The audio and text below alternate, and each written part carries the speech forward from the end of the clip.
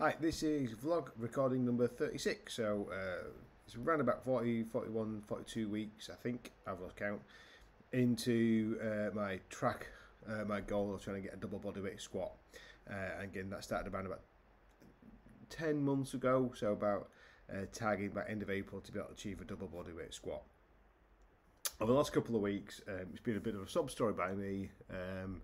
Had COVID, had to isolate just as I was starting to see some benefits, some change to my training strength. Obviously, 2 weeks of isolation means I couldn't do anything, and then hoping to get back into it and kind of pick up where I left off, but that wasn't the case. I just couldn't get back to it. I knew that I'd lose some strength because I've isolated for 10, 14 days in the end. But that took a lot longer and getting quite frustrated, and I couldn't explain why. Somebody shared something with me about some kind of latent period of COVID and looking at about like 17 days or 14 days post symptoms to get back to, which was really kind of helpful that there's something out there. But I was way past that 14-day period, but also I'm way past the athletic age and way past the sample demographic I think that was taken from and looking at athletes. So maybe that's it. Maybe my age has kind of lengthened that latency period out. However, good news is at hand. Thankfully, with some perseverance and not a lot of moaning, quite a bit of moaning to be honest. Finally, I've seen some progress. So this is some data that I've been collecting over the past few weeks, and I've tried to kind of illustrate what's kind of been happening over the period of time. So to the left hand side of that red bar, that was my kind of pre-COVID numbers. You can see there that blue line, which is the first set of my training, which is 5 repetitions, 85 kilos in the front squat.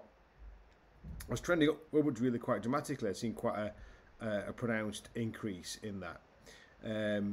Also with the repetition velocities at 105 kilos. So I think I had one dip week there, but if you look as a trend, that was definitely on the increase as well. So it's definitely kind of consistently doing fast repetitions, although we did have one session where it wasn't as fast. And then we have this huge drop off in velocity. Obviously there's no data recorded in that isolation period, but it continues to decline into that kind of lag period after COVID.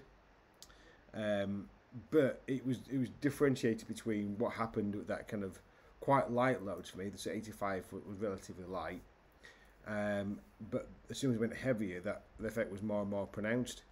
But if you look to the very right hand side of that graph, actually what happened on Friday and being repeated again this week is my numbers are right back up again. So in fact I recorded my fastest set at 85 kilos yesterday, which was Monday. So that the red line shows you kind of where that line is, that point is there in comparison to previous sessions. So it's a few hundredths of a millisecond, a few hundredths of a second, sorry, faster than previous weeks, and same again, actually quite significantly faster than previous sets for 3 reps at 105. Now, it isn't all kind of perfect. I did do the full repetition, so I did 3 repetitions, 1 repetition 115. That was markedly slower, so I don't think it's completely come back in terms of full range of strength up to the kind of 1RM, or it's like 90% of 1RM, but certainly much closer than it was before. You can see there, there's an absolute massive jump from Friday's record, which was just the far right hand side of that orange block, to the one previous to it, which was really far down low on the velocity. So it just suddenly kind of came back quite unsurprisingly. So for anybody else that's kind of having a similar experience, whether anybody's, I don't know, but just a bit of perseverance. I keep saying it, and about being committed, and I'm just kind of sticking through the process. I like strength training, so it wasn't a chore. It was frustrating that I wasn't getting anywhere with it. I kept getting some days better, some days worse. But then for it to come back, but that wouldn't have happened, I don't think, if I hadn't kept on with training through that period. So what does that mean for the periodized plan now? Well, it basically means we're right back at week 1 of what I'd planned to do. So yep, start again this phase. Again, I'll have another 3.5 month phase by the looks of things. But I had a complete reset kind of midway through February. So it was working pre-COVID, and hopefully I'll continue to see those gains. Hopefully more so because I'd invested some more time in front squatting. So hopefully the skill level is a little bit better. Yeah. So hopefully this time next week I can show more progress and I'm back on track again. Definitely not going to be able to hit double body weight squat within the 12-month period. That's definitely out the window.